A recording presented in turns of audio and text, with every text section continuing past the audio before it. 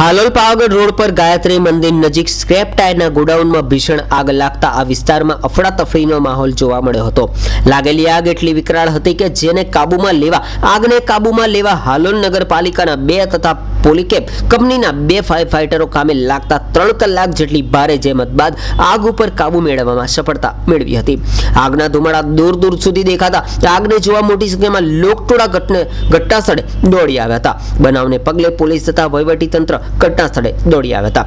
આ ટાયરનું godown Pavagadh road પર આવેલું છે। આ ગોડાઉનની આજુબાજુ દુકાનો તથા રહેણાંક વિસ્તાર આવેલો હોવાથી આગને કારણે આ વિસ્તારમાં અફરાતફરીનો માહોલ સર્જાયો હતો।